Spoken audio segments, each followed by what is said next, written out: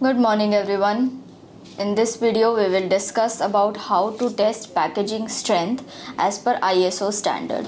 So we will discuss about different equipments which is useful for the packaging industry as per specific ISO standards. We will consider rigid packaging industry and flexible packaging as well. So the first, if I tell, the most important equipment is a bursting strength tester. So the standard will be ISO 2758 or you can go with ISO 2759. So bursting strength is one of the most common tests for paper and corrugated boxes. According to ISO 2758 for paper and ISO 2759 for boards, the sample is clamped and pressure is applied through a rubber diaphragm until it bursts. So the main principle is on the basis of the hydraulic principle. So on the basis of which in a kg per centimeter square area you will be able to understand that how much load the sample can bear in a specific centimeter square area. So this is the purpose of a bursting strength tester. If I talk about next kind of test, this is compression strength testing, either the edge compression test or for a full box. So right now which I will be telling you is a box compression strength test which complies to ISO 12048. So for heavy packages, compression strength matters. ISO 12048 specifies the box compression test where the box is compressed between two plates until it collapses. This simulates the real stacking load. If I talk about another machine, so it will be tensile strength test and a seal strength test. Mainly I will be considering flexible packaging industry in this. So as per ISO 527, you can conduct a tensile strength test on a flexible packaging item.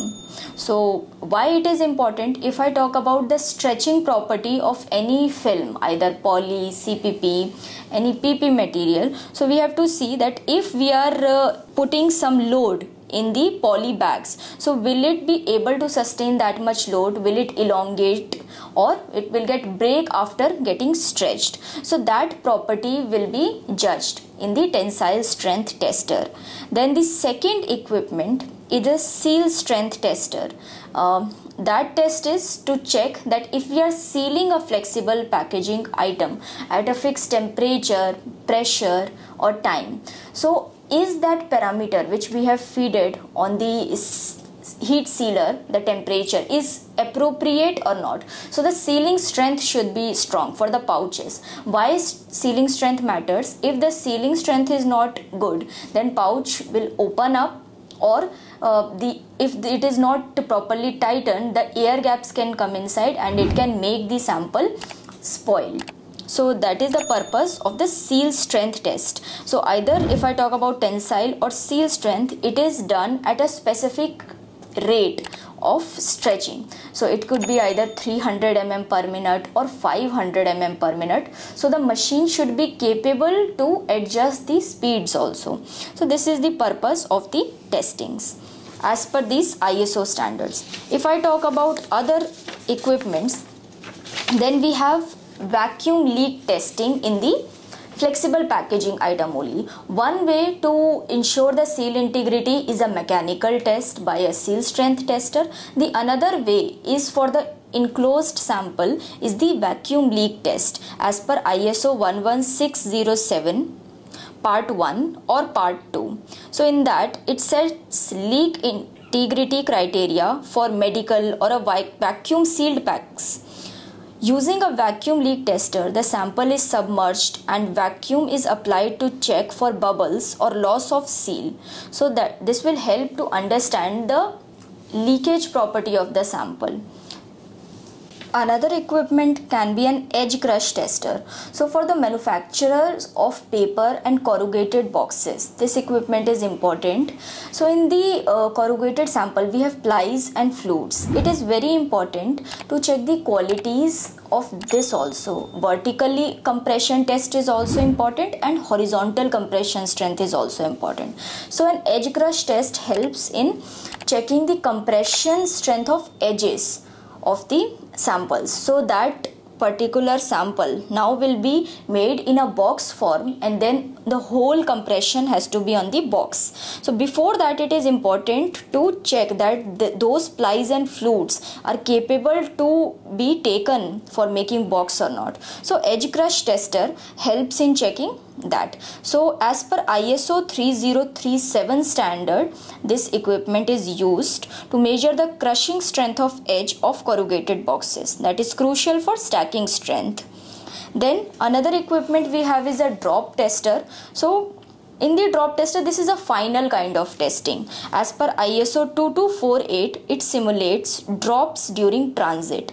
It evaluates structural integrity after impact from various angles. The angles can be from the edgewise way of drop or the phase-wise drop we perform, or the corners of boxes are intentionally dropped to a specified platform of a mild steel or a concrete, and then we check that there is a dent or deformation in outside sample or the product inside. So that we simulate from different heights. So this is the purpose of a drop tester. Then we also have vibration tester, which simulates the transit trial. As per ISO 13355, it simulates vibrations during transport on trucks, ships, etc. It checks for damage for repeated motions. So it can be sinusoidal motion also, either synchronous or asynchronous, to simulate that if the sample is vibrating at a certain frequency for a certain duration of time, due to vibration the sample has some effects or not. So that we check in a vibration tester.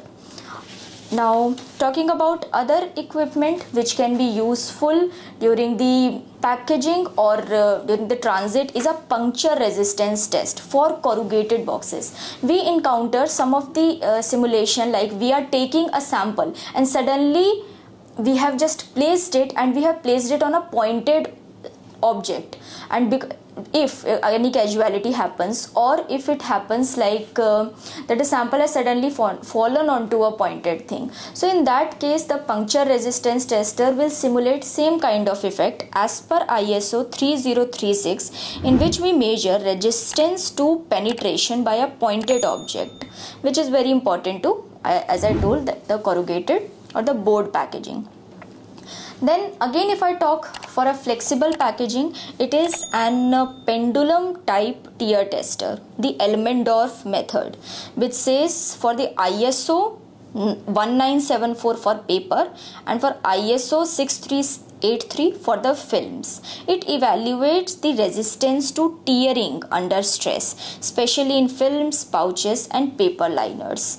So just we make a specimen and then we place it in jaws, and the pendulum has certain weights, and then we just try to tear it, and we see that how much force of tearing the paper or the film sample has undergone, to see that if sudden tear will happen, how much force it will take.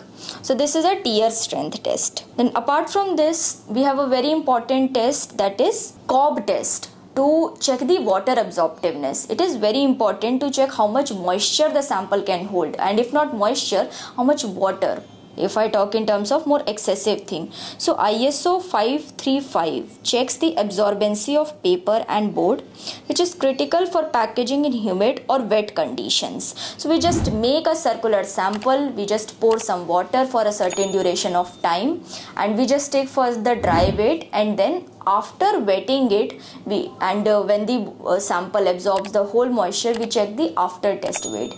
The difference will tell you the water absorptiveness. More the value of this is the Cobb test, more is the water absorptiveness capability of any paper or corrugated sample. So it is very important to have these simulation in the rain kind of environment or where the moisture is very high.